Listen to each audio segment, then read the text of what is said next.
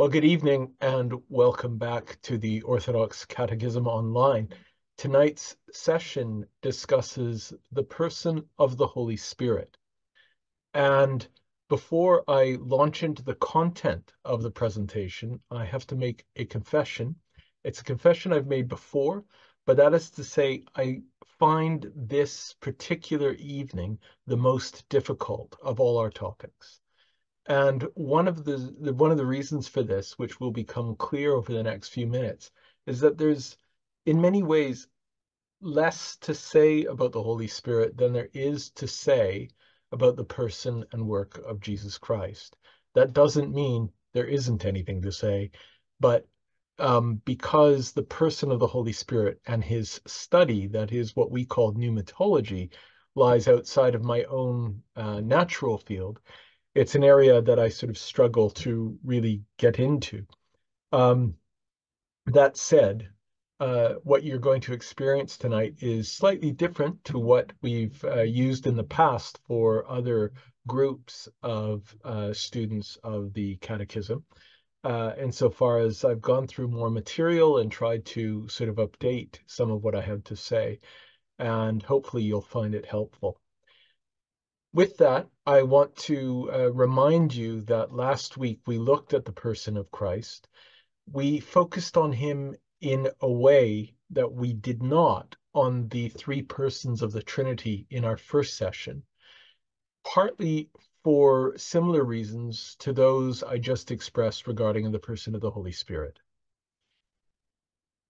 Because God makes himself known to us materially in the man God, in the incarnate Logos, in Jesus Christ, because we have an historic experience of him, he's easy to talk about. And what I mean is, of course, the church has centuries of debate around his person and what it is he accomplished in the flesh for us. That really, you might argue, has carried on even into the present and has implications for the life of the whole church.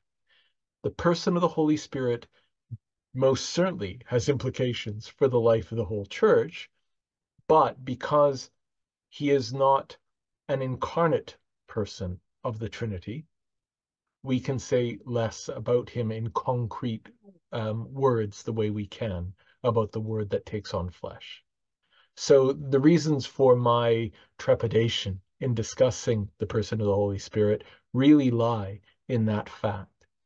But I'm going to share my screen with you now, and hopefully you can see what's in front of you.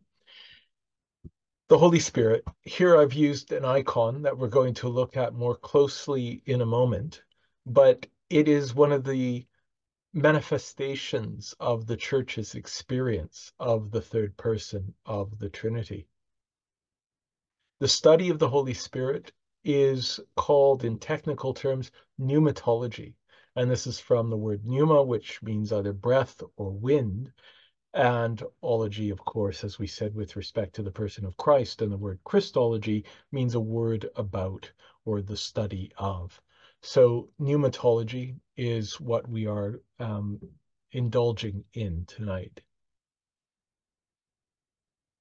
As I open by saying, the Holy Spirit is depicted in different ways across Christian tradition. The Holy Spirit does not take on, he does not take on flesh.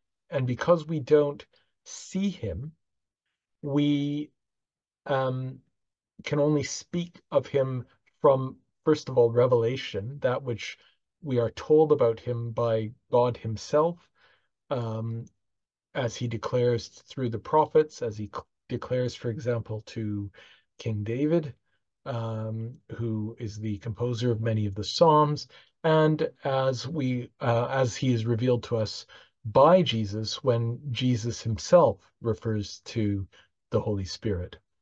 But when we depict him, we do so symbolically. I cannot stress that enough. And you can see it in iconography. So here we see the Holy Spirit in the form of a dove. The first time we encounter him that way is at the recounting of the baptism of Jesus, when he emerges from the waters. And the passage reads that the Holy Spirit descended upon him as a dove, at which point the Father declares of the Son, "Lo, this is my beloved Son, in whom I am well pleased. Listen to him." The important feature in that sentence, though, is the as. In other words, when we describe the Holy Spirit as a dove, it is in the form of a simile, like a dove, not that he is a dove or that he is and can be properly depicted as a dove. Another way is as fire. And here you can see the flames. This is an icon of the Pentecost, at which point the disciples, you might say, become apostles. That is, they are fully equipped to carry the message of Jesus out into the world. And they can do this because the Holy Spirit essentially ordains them, makes it possible for them to undertake this work in the full power of God. And that's ultimately what the moment of Pentecost is about. And finally, breath. And you can't see breath in this icon as a rushing wind. Maybe if the icon had been painted in a form whereby the flame was flickering, it might be more obvious. But the fact is, the breath that we use to speak of the Holy Spirit cannot be seen. And so it's not an obvious feature in our depictions. We just assume his ever presence. So prior to the moment of Pentecost, we read this in the Gospel of John. Then, the same day, at evening, being the first day of the week, when the doors were shut where the disciples were assembled for fear of the Jews, Jesus came and stood in the midst and said to them, "Peace be with you." When he had said this, he showed them his hands and his side. Then the disciples were glad when they saw the Lord. So Jesus said to them again, "Peace to you. As the Father has sent me, I also send you." And when he had said this, he breathed on them and said to them, "Receive the Holy Spirit. If you forgive the sins of any, they are forgiven them. If you retain the sins of any, they are retained." So here, in that last sentence, he breathed on them. There is the association of the Holy Spirit with breath. And what does the Holy Spirit do then? Well, he empowers the disciples. He makes it possible for them to undertake the work that is set before them. By contrast, or in relation to that passage, but subsequent to it, from the Acts of the Apostles, when the day of Pentecost had fully come, they were all with one accord in one place. And suddenly there came a sound from heaven as of a rushing mighty wind, and it filled the whole house where they were sitting. Then there appeared to them divided tongues as of fire, and one sat upon each of them. And they were all filled with the Holy Spirit, and began to speak with other tongues as the Spirit gave them utterance. There we have it again, empowerment. And we see a glimpse of what lies before the disciples, now apostles. They are being sent, and that which they are tasked with is represented, at least in part, by this gift we sometimes call the speaking in tongues, which is the idea that these apostles will go out into the world and carry the gospel to all peoples. So in the first instance, the Holy Spirit gives them the power to forgive and retain sin. Here he is giving them power to essentially go out and to preach the gospel. Now, who the Holy Spirit is caused some consternation. What I have found very interesting when I've looked through the texts of the early church fathers is that in so many cases, the reality of the Holy Spirit is taken for granted. So there's no denying that the Spirit exists, but there was denial on the part of some that the Spirit was anyone different to God himself. There is denial of some that he was a full person. There is a failure to understand on the part of many that he is a third person of the Holy Trinity, that he is in fact very much a reality as part of the Godhead. This comes to the fore by the time of the Second Ecumenical Council. Now, back up for a moment and think historically about what we looked at last week when we were talking about the person of Christ. I said then that a full Christology, or an understanding that the one whom we worship, Jesus Christ, is fully God and fully man, is present in the church, but it takes up to 8 centuries for it and its implications to be fully articulated. And this is also the case with the Holy Spirit. The first ecumenical council, the first council of the church, called for 325 in Nicaea, establishes that Jesus Christ is divine, and not as Arius would have it, the great heresiarch from Alexandria, not as he would have it, that Christ was divine, but in some subsidiary position to God the Father. Rather, that he was truly God. He was of one substance with, homoousios.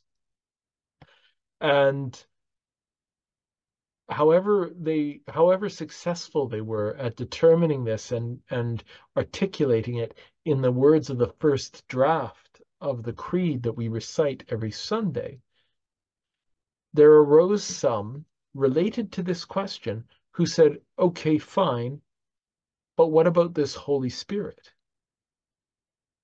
And through all sorts of arguments and from different angles, there emerged an identifiable group that fought against the idea that the Holy Spirit was a person. And these were the pneumatomachi, or the pneumatomachians. And that simply means fighters against the Spirit. They're also known as the Macedonians, named for a one-time patriarch of Constantinople. And they said that the Holy Spirit might have been a power, but was not a person. So at the Second Ecumenical Council, held at Constantinople in 381, the Creed has added to the draft the I guess the third paragraph, in which we then say, and in the Holy Ghost, or the Holy Spirit, the Lord, the giver of life, who proceedeth from the Father, who with the Father and the Son together is worshipped and glorified, who spake by the prophets. So the first draft of the Creed, written for Nicaea in 325, establishes very clearly that Jesus Christ, the only begotten Son of God, is of one substance with the Father. In other words, he is fully God. And then it says the same thing about the Holy Ghost, but about 50 years later. the Lord, the giver of life, who proceeds from the Father, who, with the Father and the Son together, is worshipped and glorified. There is no ambiguity left as to his reality, as to his participation in the life of the Godhead, more than participation in the life of his actual part in the life of the Godhead. So that took place at the Second Ecumenical Council in 381. The fathers of the Church are most concerned with upholding this fact. So I looked at St. Basil the Great's treatise on the Holy Spirit, and what it is really is a philosophical, theological treatise establishing the certainty of the Holy Spirit's personhood. And even for that, it doesn't do a lot to illumine us as to what he does. It's almost as if I get from the various readings of the fathers, as if the operation of the Holy Spirit is somehow understood. And I expect that it really was, because of the society that we're talking about at that time.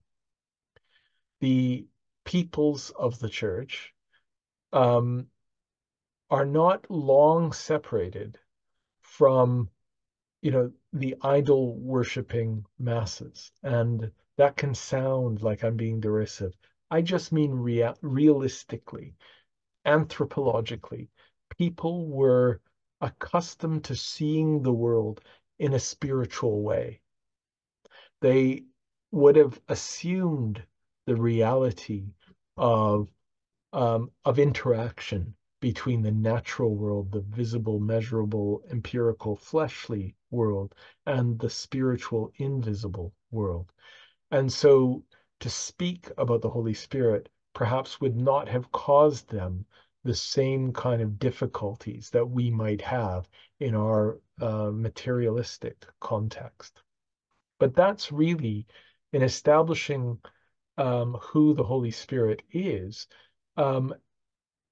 emblematic of the conversation, of the discussions that went on at the time, because they were most concerned with distinguishing the person of the Holy Spirit from a mere power. He is the power of God, but he is no less a person for it. And so someone like St. Basil, very concerned with making it clear that the Holy Spirit is one of the three persons of God, the Holy Trinity. But that brings us to what we actually know about the person of the Holy Spirit. Well, I think we can safely say the following statements. The Holy Spirit is one of the persons of the Godhead. So that is established creedally. In other words, we've built it into our statement of faith, the Niceno-Constantinopolitan Creed. But that, of course, doesn't come from nowhere. The Holy Spirit appears across the whole of the Holy Bible. So whether you're looking at the book of Genesis or reading through the Psalms, the Holy Spirit is constantly making an appearance. God's people, whether we're talking about the ancient Hebrews or the people of Second Temple Judaism, in other words, the people, the Jews of Palestine who rebuild the temple after their exile, and the faith that had built up then, they all seem to take for granted that God's Spirit can be spoken about as he acts in their midst.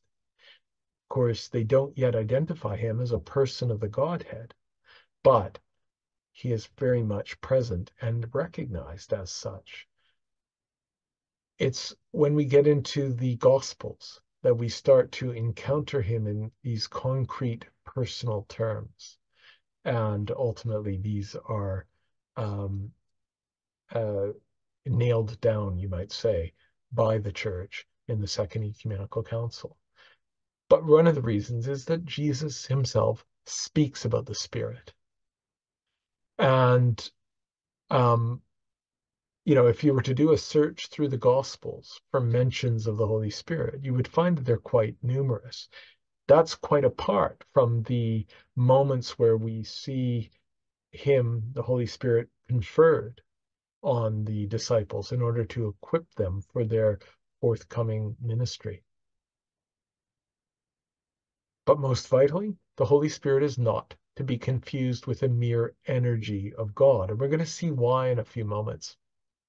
But it is really to demean him, to demean his place as one of the persons, and to undermine any sense of the saving mission of God amongst God's people, to confuse the Holy Spirit with the mere, I'm saying mere in inverted commas, but the mere energy of God.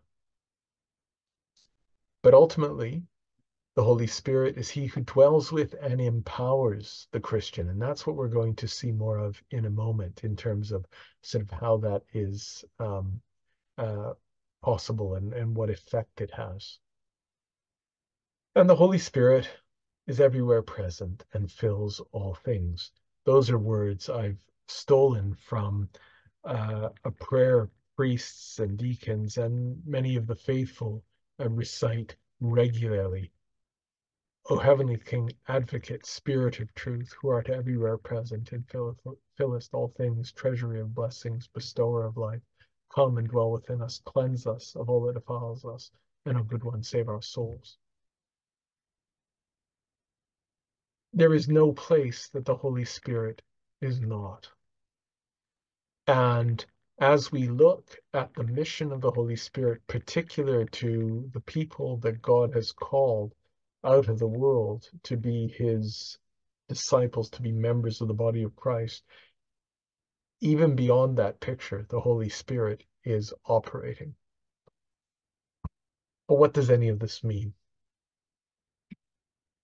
Well, you should recognize the diagram in front of you from our Christology diagram presented to you last week. Here we have God and creation. This is in the first days. Creation and God in intimate relationship. God has established creation and declared that the crown of creation, human beings, are made in his image and likeness. But of course, as I told you last week, we ourselves create distance between us and God. We do that by disobedience, by sin. And so a chasm opens up. And this chasm is bridged or is closed by the work of the incarnate Logos. So what does God do to repair the damage we inflict through sin, this chasm? He sends his word into the world.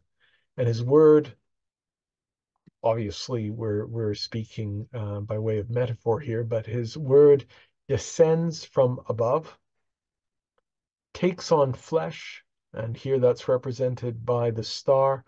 You might say that's the manger of Bethlehem. The word grows and ministers, healing, teaching,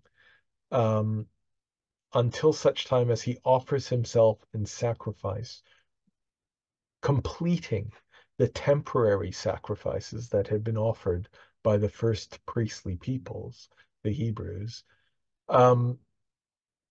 completing that, but of course not leaving it there, rather rising again, walking with us for a final period of time, preparing us to become the church, before then ascending into heaven, returning to the right hand of God the Father. So I think I described it this way last week, but I called that like a cosmic embrace by the creator of his fallen or separated creation. But God does more than that. While we can imagine that that would be enough to save creation from its doom of being separated from God forever, God doesn't leave it there. Rather, he empowers creation to carry on that work of the incarnate Logos. And that orange scribble is meant to represent the fire of the Holy Spirit. But how have I depicted it? As a fire that fills the cosmic picture of the that has been drawn by the Logos. So the Logos draws the picture, the Holy Spirit fills it in. And creation thereby doesn't become sort of an arid, powerless participant in its saved status. Rather, creation is empowered to become an active participant, an active, um, uh, what word am I looking for? An active, well-prepared, well-kitted out participant in salvation. So cosmically, that's a way of depicting the role of the Holy Spirit.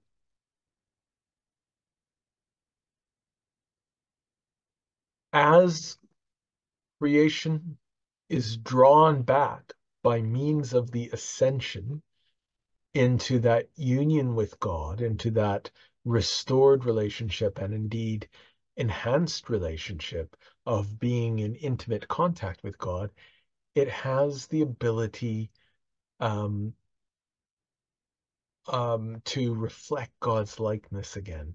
In other words, the iconological status of creation is reestablished by the work of the Logos and the fulfillment of the Holy Spirit.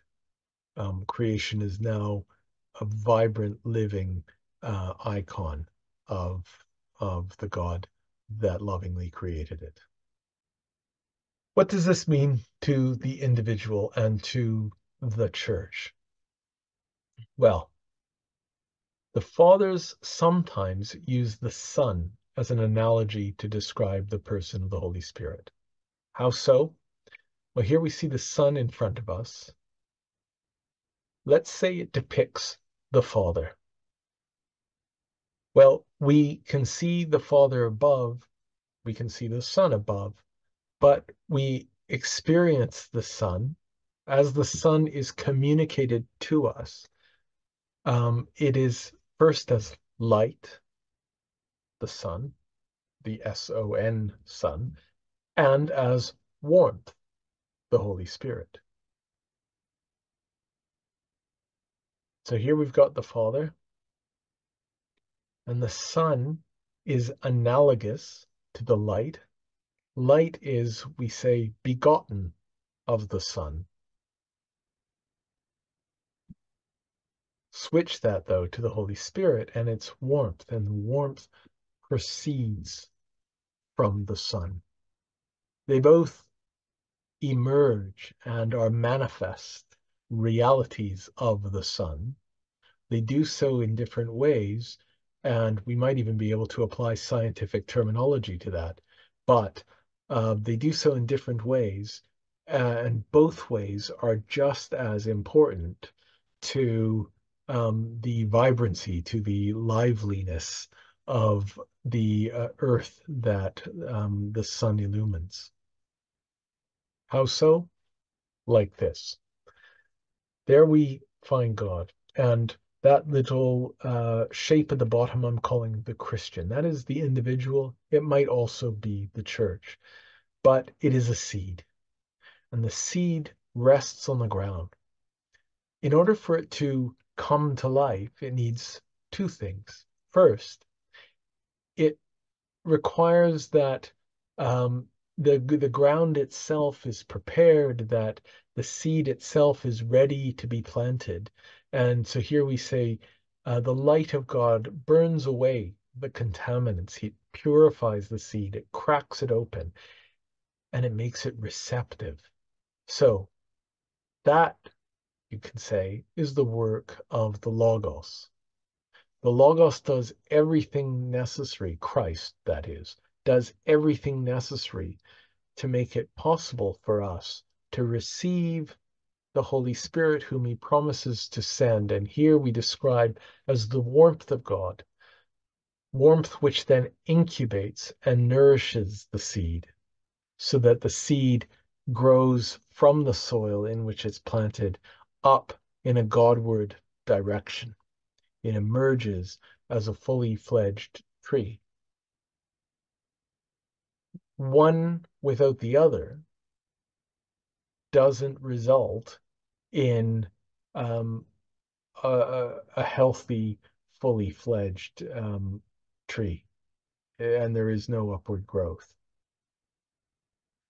Now, that's important because something that Brother Basil said to me as I was waiting for you to gather tonight about last week's session, when we were talking about Christ and Christ's work, I told you that in the Latin West, and that applies as much to Protestantism as to Catholicism, Christ being depicted on the cross only, or primarily, engenders the idea in people's minds that his work is limited to the atonement, the saving from sin, and that it's a once and for all event.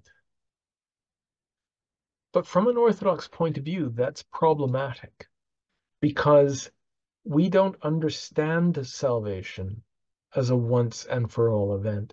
Rather, it's something that requires continual participation on our part. I'm going to say that again because it's so vital.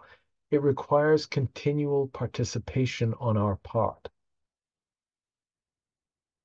Christ has done the work, but it is now for us to grow in and appropriate the results of that work. St. Paul describes it as working out our salvation. And that is what St. Seraphim of Sarov taught when he, in his work on the acquisition of the Holy Spirit, said that that was the very purpose of the Christian life. St. Seraphim said in answer to a question put to him that ultimately it is never enough just to believe, go to church, undertake, to fast, to pray, and to undertake good deeds. All of these things appear to be good on their own, but if undertaken without the goal of growing in the Spirit, without the goal of acquiring the Holy Spirit, they don't lead to growth, the growth that we need to emerge as fully fruitful trees from the ground. And when our actions are divorced from the pursuit of the Holy Spirit, they tend to become static, arid, and even when they're well-intentioned, do not lead to the same sort of fruitfulness. So, in review, the Holy Fathers of the Church, and I'm talking specifically about the fathers of the conciliar period, but especially in the 4th and 5th centuries when the question of the person of the Holy Spirit was very much the topic du jour, are concerned with establishing absolutely that the Holy Spirit is a person of the Godhead, that we believe in and worship and live in relationship to God, the Holy Trinity. But beyond that, much as to the Holy Spirit's operation is taken for granted, in the sense that his presence and his activity is invisible, less easy to define, though no less real than the activity of the Logos incarnate, than the activity of Jesus Christ, but that he is everywhere at all times. And we are called upon to acquire him, to live in his presence, and to have him live within us. And in a personal sense, I have to say that if I reflect on language that was used when I was being catechized myself as a child and as I've grown up in the faith, um, a lot of lip service has been paid to the Holy Spirit, not deliberately, not because people have meant to somehow demean his reality, but because it's not been understood. It hasn't been assumed in the same way that in Orthodoxy we declare him regularly. And in the case of St Seraphim of Sarov, would even say that his acquisition, our life in him, is the purpose of the Christian life. What do I mean, though, by saying that that the Church, the Orthodox Church, continually sort of manifests him and declares him? It's no accident, and we're going to say much more about this when we talk about liturgy in a future session, but that everything we do is done in threes. So if I sense the altar, listen to the sets of the ringing bells of the censer, of the thurible, as it's sometimes called. It's in patterns of three. Every time we pray, whether it's collectively or whether it's one of the priest's prayers, the person of the Holy Spirit is present in those prayers as an active participant. And the example par excellence is the anaphora.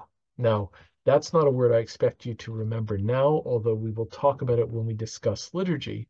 The anaphora is the Eucharistic prayer. That is the great and long prayer offered by the priest over the bread and wine, and represents the summit, you might say, of the whole divine liturgy, because it's during that prayer that we actually ask for God's presence in our midst, and that he might transform the bread and wine into the body and blood of Christ.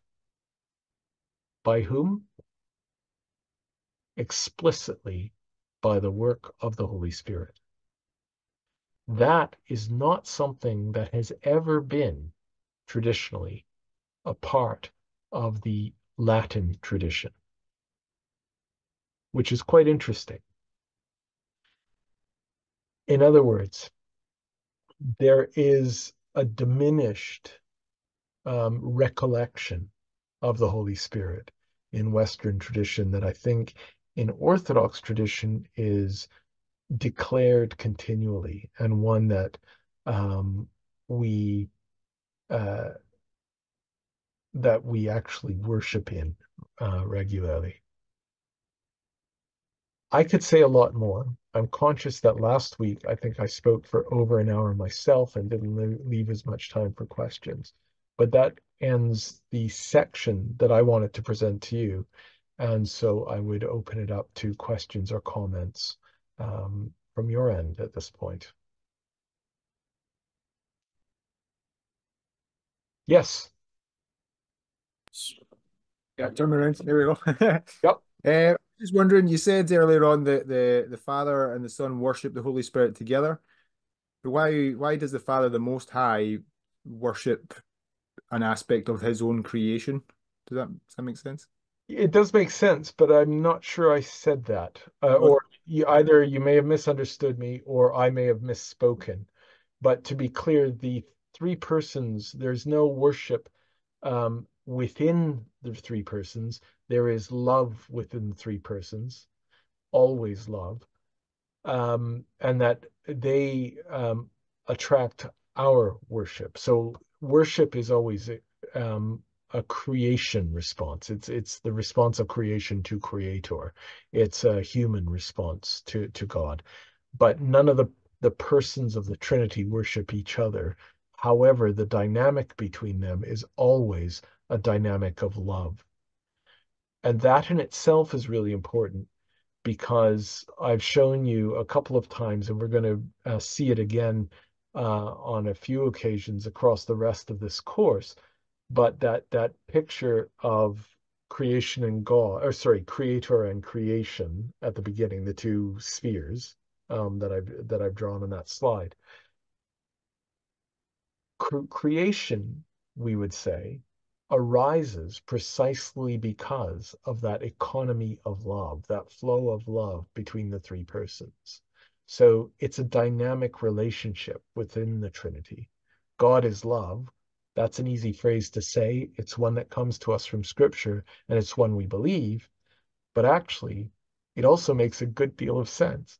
There are three persons. God, in his dynamism, as three persons, is a loving being, and that love flows continually between the three. But that love isn't to be confused with worship. So if I did say that, as I say, I would have misspoken, or else you got the wrong words. But either way, does that make sense? yeah, that makes sense. Thank Um, you. so another thing was I kind of stumbled with the personification of it. Hmm. So in my mind, like a person is an identity, but Hmm. I struggle with the ineffability of the Father then having a person attached. Like how can the ineffable have its own identity? And then also would the Holy Spirit be like a person with no person that has an identity, but it's an unknowable identity, whereas Christ is the knowable identity. Does that make sense? Yes, and thank you for that. First of all, you've um, you're not allowing me to get away with any easy answers, but I'll do my best here. If you reflect back on the very first session when I tried to illustrate the Trinity, now I know you may not remember, which is okay. Just take a look at the YouTube recording I put up. But I had the three figures, the three persons, and then I merged them, and I said that I put word in, and I said that the word emerges from the body. This is an imperfect analogy, as all analogies are, but I'll return to it right now just because I know it helps me, as imperfect as it is. If I was to turn my screen off right now, but to keep talking to you, you would know that I was present, right? Um, because you'd hear my voice. You'd know that Father Jacob, right now, you know that Father Jacob is present because he's on screen. You can see that person move and you can see my physicality. If I turned my screen off, you wouldn't see me, but you'd still know I was present because you would hear my word. You would hear my voice. Now, we know from analysis, sorry, before I say that, I'll go back for a moment and say the me that is present that you can determine um, by sight is the same me that speaks. So both the sight of me and the sound of me are expressive of a single identity, but they both have identities in and of themselves. You following so far?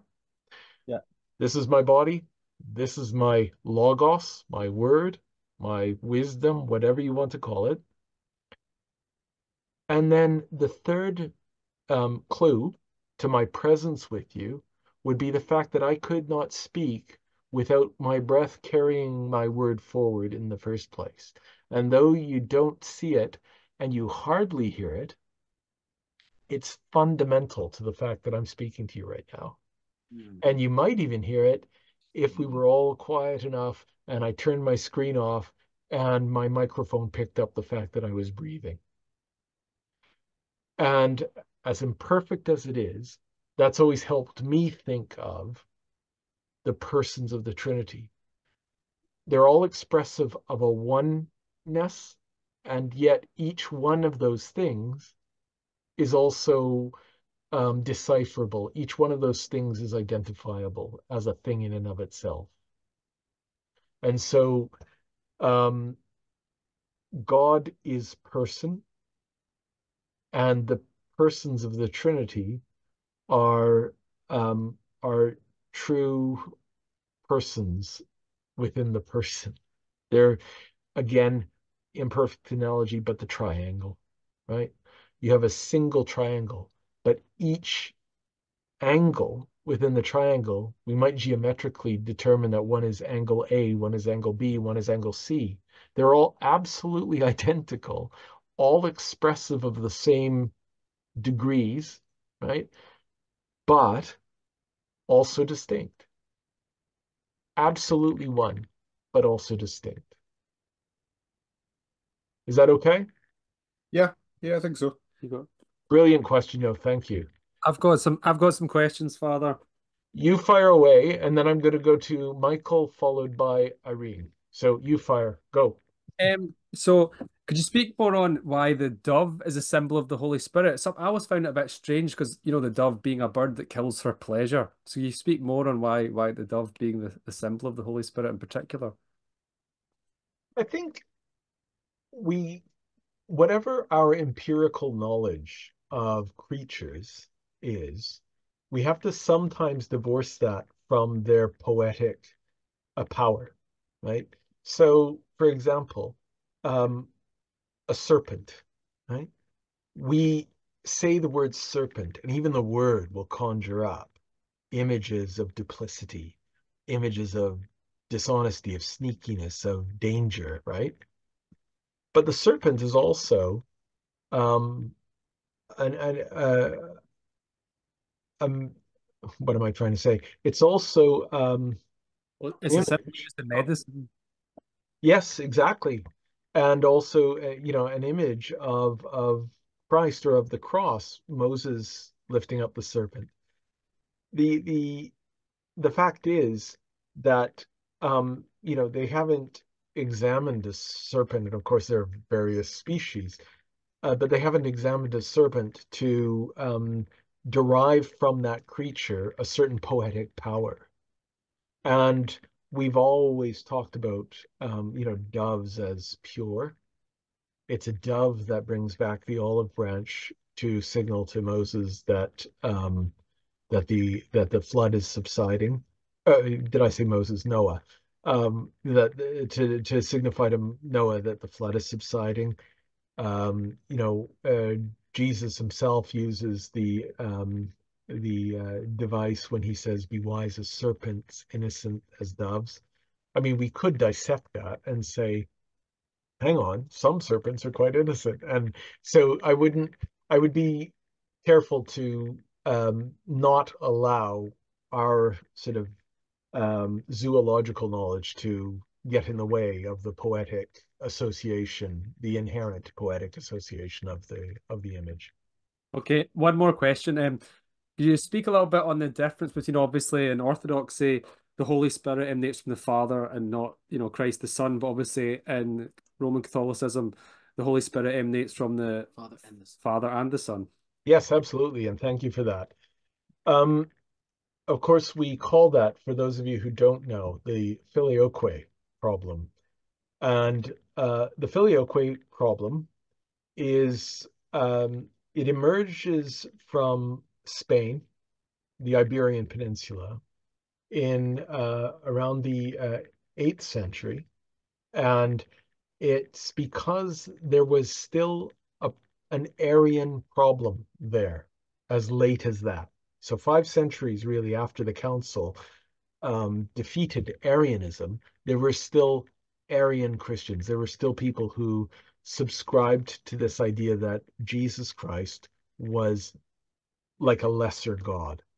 So the local church in, I'm going to call it Spain at the time, decided to enhance the creed, to strengthen the creed, to say that the Holy Spirit proceeded from the Son as well as the Father, to strengthen this idea that the Son was definitely God. Okay? So, because the Spirit wouldn't proceed from unequals, so they bumped the Son up the way they thought about it, to make it really clear he was an equal, and said that the Spirit proceeded from both of them. That was a problem for 2 reasons. The first problem, or the first aspect to the problem, is the fact that they did it unilaterally, and it although it takes a couple of centuries before Rome herself does it, it eventually becomes the norm in the West, the whole of the West, to declare that the Holy Spirit proceeds from the Father and the Son. So that's a conciliar ecclesiological problem. In other words, the Western Church didn't ask and didn't seek agreement and didn't debate it. They just did it. Simple as that. But the theological problem as it relates to the Spirit is, and this is really the answer to your question, the fact that at the very least, it diminishes the Spirit. It essentially turns the Holy Spirit into a third wheel, right? It's like there's the Father, then there's Son, and then there's this afterthought that proceeds from both of them. Whereas, if you back up and consider the Father as God, the Father is, I hate using terms like this, but to borrow from philosophy, the first principle, but eternally present with him, and as much true of him as of each other is the Logos and the Spirit, the light and the warmth, the word and the breath. They don't, the breath doesn't proceed from the word. The breath and the word proceed together. And it completely throws into disorder the relationships that exist within the Trinity, within the persons of the Trinity, and ends up, unintentionally probably, but ends up subordinating, minimizing the personhood of the Holy Spirit. Is that okay? Yep, thank you very much. Thank you for asking. All right, Michael, please. Hi, Father, thanks for that. Father, my question was kind of related to that last question. It struck me as you were reading one of the slides, it said, you quoted from the Gospel, it said that our Lord, when he visited the disciples in the room, he said he breathed on them. And I just was wondering, what does that mean? And is that related to the because it sounds as if that would kind of lend weight to the Latin argument. I'm just wondering if that, what that kind of means. I'm glad you raised that, because even as I read it with you tonight, I thought, oh, this is going to come across as presenting a difficulty. Yeah, remember that Jesus as fully God and fully man is a complete participant in the reality of God in the Godhead, but he's equally acting with us as a man, hence the incarnation itself. He is imparting to the disciples what he himself possesses. But that doesn't, he lives fully the life of God. Therefore, it's entirely reasonable that we can expect him to be empowered to share the life of God that he fully lives within. And I think that's what we're seeing in that passage. We're not seeing Jesus sort of you might think of it as him introducing us to his brother, as opposed to, I know that's potentially problematic language too, but he's presenting us to the Spirit who proceeds by imparting that part of his reality to us.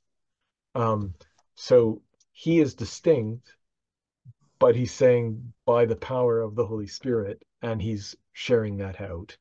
So it's an action as opposed to a sign of equivalence, or not a sign of equivalence, as a sign of subordination. Right. Does that help at all? Yeah, but I was it does. I mean, obviously that happened well before Pentecost, so it's not as if he was then giving the Holy Ghost to the disciples at that point. So I just, as you read it, I was kind of struck with what that meant, what he was doing there. So, Very much so, and I'm glad you've raised it, because it takes me back to one of the points I made a couple of times, and that is that the Holy Spirit is present throughout the Scriptures. And it's another instance where the idea that the Holy Spirit is present and that he's somehow known, but not as fully known as he would become in the church, mm-hmm. is manifest there, in the sense that never once does Jesus have to explain to his disciples that there is a Holy Spirit. He just says that the Holy Spirit is this, and in that respect, he's using vocabulary that you find in the Psalms and in the prophets. And, so the Holy Spirit is spoken about. And there seems to be just a natural acceptance that that he can be spoken about, although the followers of God are not yet able to articulate, his personhood. They don't know him yet. They know that there is this reality, but they don't know his name, and they can't work in work within him. He continues to operate mysteriously, and it's almost like they sense that, and so they accept it, and then it's at Pentecost that he's fully manifest. Mm-hmm. Does that make sense? Yeah, I get what you mean. Yeah, thanks. Okay, thank you for Thanks. asking. Irene. Yeah. What I'm trying to understand is there a role of the Holy Spirit in salvation? Like, because we're asking for his indwelling, and then it talks about you can grieve the Holy Spirit. Does he leave? Do we have to ask him back? Is there ultimately a sin that would stop him coming back? That's a really important question, because we even hear in the Gospels that there is the sin of the Holy Spirit, which is the unforgivable sin. And frankly, it's a mystery as to what that is precisely. It does seem to me, if you take St. Seraphim and his teaching about the acquisition of the Holy Spirit seriously, that the unforgivable sin is a rejection of the Spirit. And what that would mean, of course, it would automatically lead to an exit from salvation, because you'd be rejecting the very possibility of growing in that salvation. So when St. Paul says that we work out our salvation, what he's really saying is that here we have been saved. Here God has done everything for us. It is incumbent on us to respond to that. Now, if we don't respond to it, then the failure to respond is a rejection of the salvific work of God in the first place. Does that make sense? And a failure to respond is a failure to do what St. Seraphim of Sarov speaks about, and that is to acquire the Holy Spirit, to grow in the Holy Spirit. So if we go back to that seed in the ground image, we can acknowledge the fact that the sun is coming down on us and say, wow, the seed of me has been broken open and made ready, for fertilizing, for growth. And then just say, now I can lay back and not do anything. Or I can reach for the sun. I can say, pour out more upon me, so to speak, so that I might grow and become fruitful. If we don't do the latter, then we inevitably kind of wither and die. We sort of judge ourselves, essentially, by that rejection, by that failure to respond. I know it's a hard analogy because seeds aren't animate. So it doesn't quite work, but we are. And if we are that seed, then we need to do what a seed, of course, by its own nature, can't do. We need to seek to grow. We need to seek to appropriate for ourselves, to take on for ourselves the spiritual nourishment that allows us to move up and towards the Son, so that we might be ultimately united with the source of our salvation. I'm not sure. Does any of what I just said answer what you're wondering about? Yeah, I think it's like trying to work out the relationship with Christ, but then the relationship with the Holy Spirit as well, kind of thing. So it's trying to work out how that, and then when there's three, the time that you spend with each, I don't know if that matters or not, or... Well, I love the question because it's the ultimate Trinitarian question, and we are Trinitarian believers. You've probably heard the formula: we pray to God the Father through Jesus Christ in the Holy Spirit. Everything we do, everything we utter, as long as we are directing it to the eternal God, and we are doing so as Christians, we are doing so as cooperators with the three persons, with the fullness of God. Whenever we pray, I think it is helpful to recollect that we are praying in the Holy Spirit. Do we have to say those words every single time? The Church does, actually. Think about all of those doxological prayers, those prayers of praise that the priest says at the end of each of the litanies, for example. They're always Trinitarian. So the Church does always pray, recollecting the fullness of the Trinity. And if we fail to do that because our instinctive prayers, the prayers that we fire up to God over the course of our day, don't do that, that's okay. We're members of a church. The church is doing that, right? So if you find yourself talking to Jesus as you stand at a sink or as you sit at a desk or whatever, keep doing it. Don't let that kind of theological precision bind you to a sense of necessity, because prayer counts and our Lord hears it. However, when you can, yes, do recollect that actually brother Christ, as he is at times, and as we can experience him, we might also think of as, brother, we might think in terms of our brother, the Holy Spirit, but equally, he's a mystical brother. He takes on a different form, and we will experience him differently. We will know him differently, and that's all okay. It would be strange, I think, if you said that over the course of your day, when you spontaneously went to pray as you sat at your desk or as you stood at your sink or whatever it is, that you were drawn to pray to the person of the Holy Spirit without acknowledging, God the Father or Jesus Christ.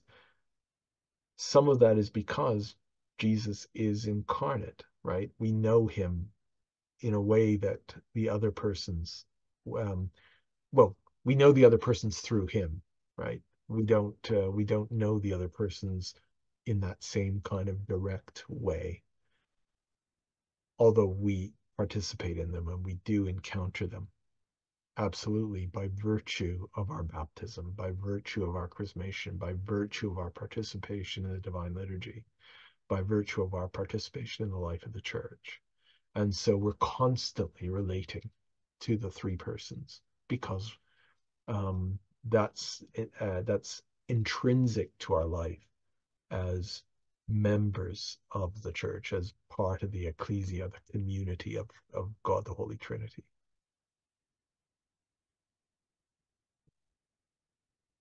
Is that okay? Thank you. All right, Peter. So I was wondering while you were speaking about the filioque, would it be correct to say that the Father has a ontological primacy, or is that incorrect? That's a good question.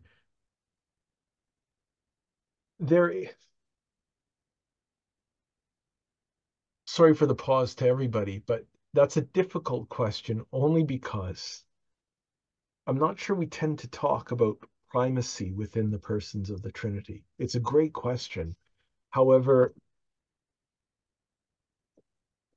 the Father, the two persons, that is the Son and the Holy Spirit, are not and never should be thought of as subordinate.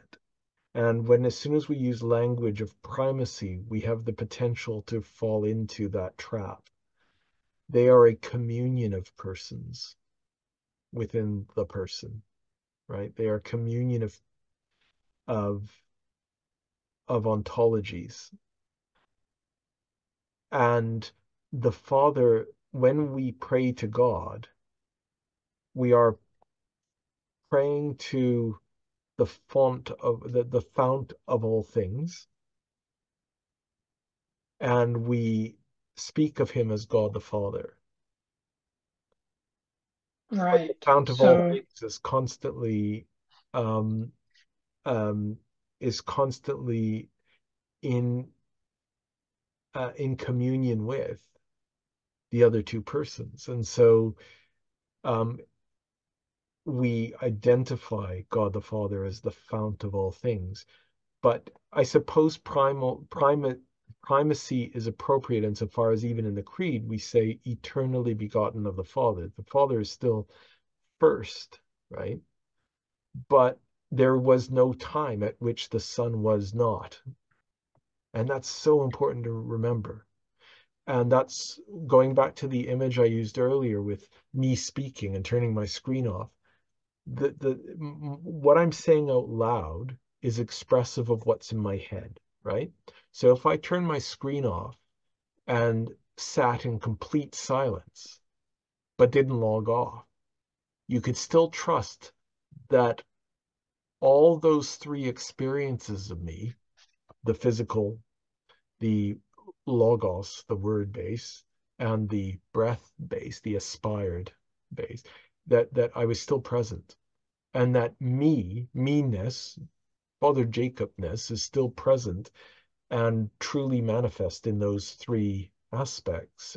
But God is, the three persons are more than aspects, which is why no analogy really works, right? They're persons, they're not aspects. Having said so, for lack of any better language, because we just don't, the Holy Trinity is a mystery.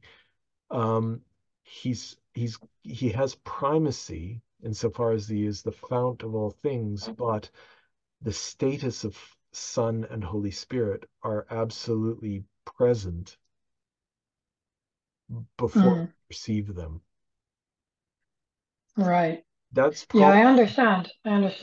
It was mostly just a question on the language right. because it was kind of, I was wondering, going into another question, Mm-hmm. which is how does the filioque affect that? Well, I think the filioque, if I sat here in silence right now and I was just breathing because, well, as I did, when you asked your question, I sat back for a moment. I was still breathing. the fact that my breath, which is indicative of me, the fact that my breath wasn't dependent on me speaking to be perceived and to express my living reality, underscores the independence of the Holy Spirit. The fact that the Holy Spirit is independently identifiable, like breath, right? But that is just an analogy because your speech is dependent on your breath, Yeah, that is right? that is true. But Um, let's put some of the biological kind of realities that limit all of these analogies to the side, only because we just don't have sufficient language. I'm sure that as we troll the fathers, we can express it better. But I mean, I'm not saying mhm. great. I'm just Father Jacob of Cardiff, trying my best here. But yes, you're right. And it's a really good question. But it does seem to me that we do diminish our understanding if we say that, um, you know, if we even suggest for a moment that somehow the Holy Spirit doesn't exist without the input of the Logos. The Holy Spirit exists. He is as God is. And neither Logos nor Spirit are dependent on one another. They operate together, but that doesn't imply dependence. And the filioque will always imply dependence and subordination. Right. Okay. Okay. I mean, I was wondering about how the filioque affects would affect perception of God the Father, though. If you say, well, the Holy Spirit proceeds from the Father and the Son, then you have the Father and the Son as Yeah, that's okay. I don't know if you were thinking that at the beginning, and I missed your point. But whether you were or whether you weren't, yeah. That's why I was looking for the language to articulate it. But yeah, we always. I think it's no accident that when we draw a triangle in our attempts to illustrate the idea of the Trinity, it's always drawn this way. Like the Father is always sort of the topmost angle, or normally in terms of at least for convenience.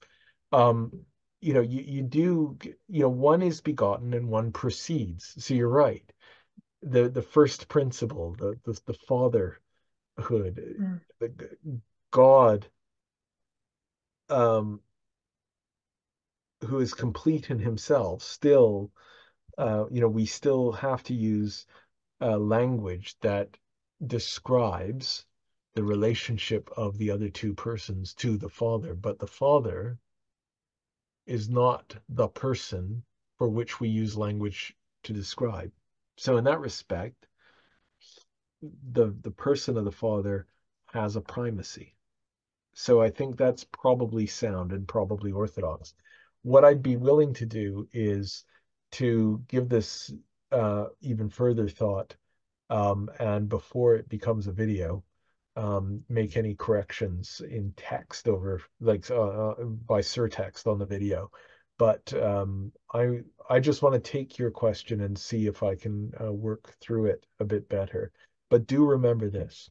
Saint mm, Augustine, and this is one of the my favorite things that he ever said, but he said, trying to describe perfectly the mystery of the Holy Trinity is like trying to um, describe the sea.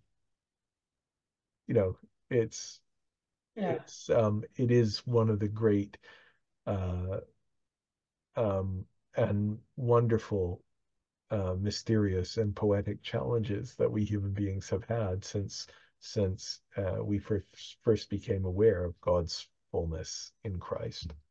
So, mm. can I leave it there and move on to another question? Can I say a small thing? I Yeah. think it's funny. You said triangles are normally right way up.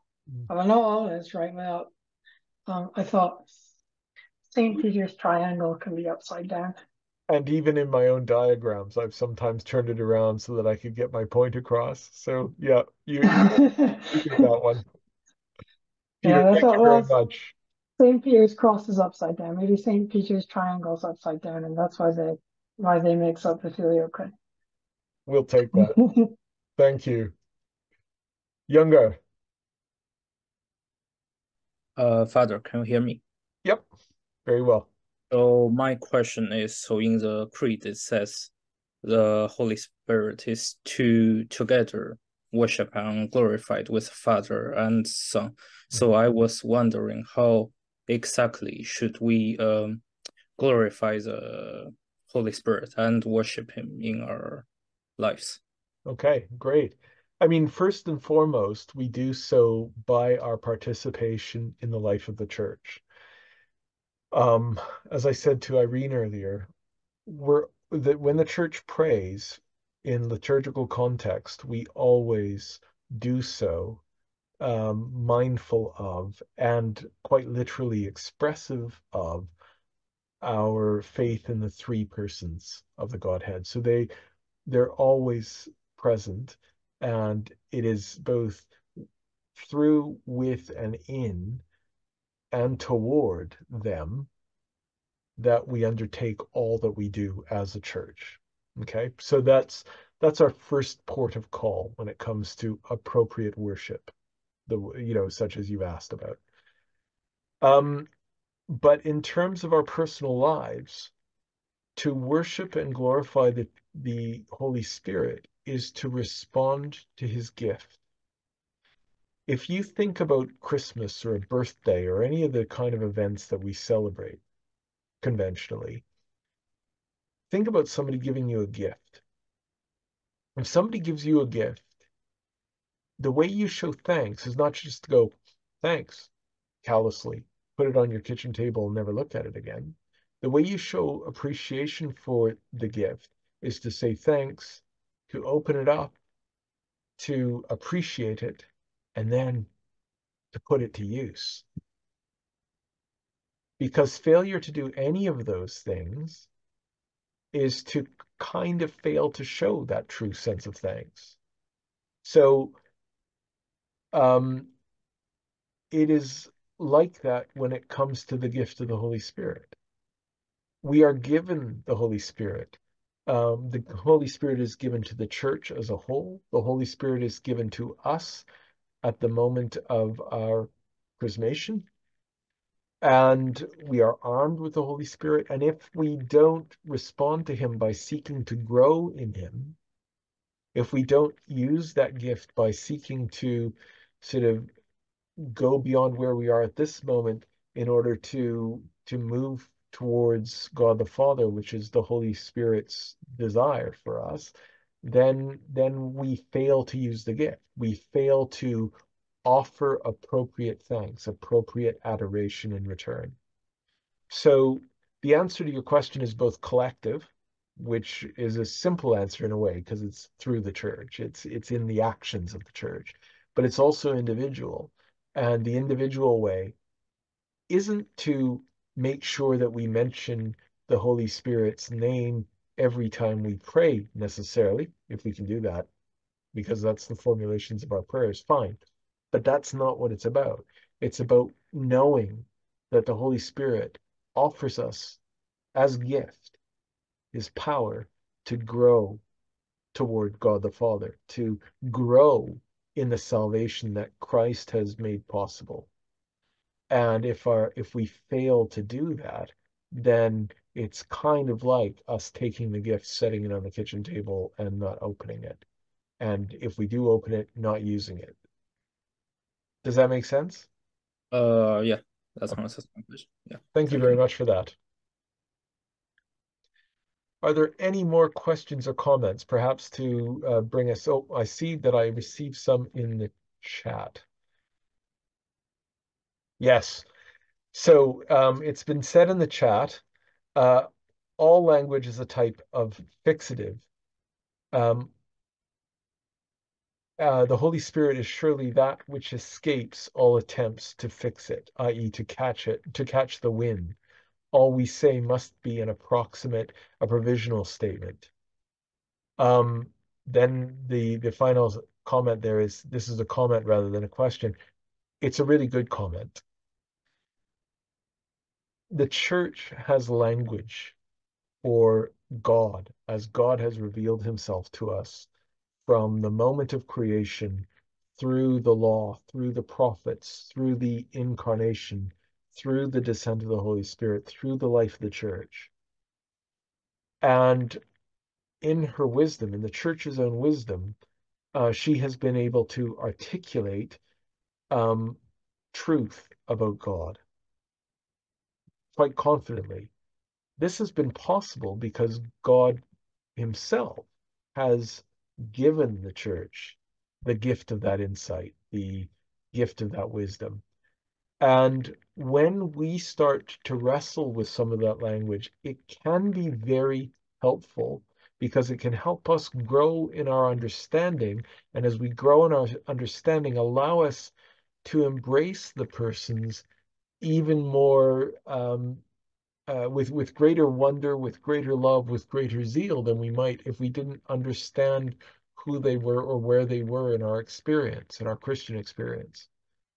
However, if we become too set on nailing down the terms, then we can become like sophists. We can become like philosophers who just want to play with language.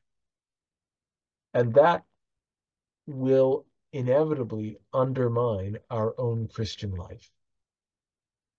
It's all right if you read that comment out again so I can get it from my notes. I'm afraid I can't. Oh, the comment that first came up. The comment, yeah. It should be, you should be able to see it if you open the chat. Oh, I can't see it, no. Okay. All language is a type of fixative. And then the Holy Spirit is surely that which escapes all attempts to fix it. That is, to catch the wind. All we say must be an approximate, a provisional statement. And that came to us from Alex. So by way of final word, I would just refer all of you to what I said by way of introduction. And that is, that's going back to our very first session. Everything we discuss here, if you're wrestling with it because, it's conceptually difficult, if you're wrestling with it and finding it too academic, don't for 1 second worry. Because ultimately, one does not have to be an academic to be an Orthodox Christian. In fact, sometimes that can be a hindrance because it can weigh us down. All that we're talking about tonight with respect to the person of the Holy Spirit, one of the hardest topics we have to talk about can be invigorating, but also if we become too focused on it, can become an obstacle. And I don't want that to be the case for any one of us gathered here tonight or anyone that watches this in the future. By all means, explore the person of the Trinity, how the persons of the Trinity, how they relate to one another, and how they grant us their gifts in the story of salvation. As you do that, read St. Basil, read St. Ambrose, read St. Seraphim of Sarov, but never worry. It's a matter simply of seeking to live it as best you can, and that's something that we undertake together. In other words, it's not something, if you find you can't get your head around it, or you find that it's all too confusing, fine. You're joining billions of other Christians through time and through space in feeling the same way. it can be beautiful. The truth is beautiful, but ultimately we're invited to step into it by way of experience. And the academic side of it, the ideas side of it, is something that if it enriches us, we're always welcome to undertake, but must always come back down to us turning to God with thanks. And when we do so, most especially liturgically, we're doing so alongside the church and with language in which we can be very confident.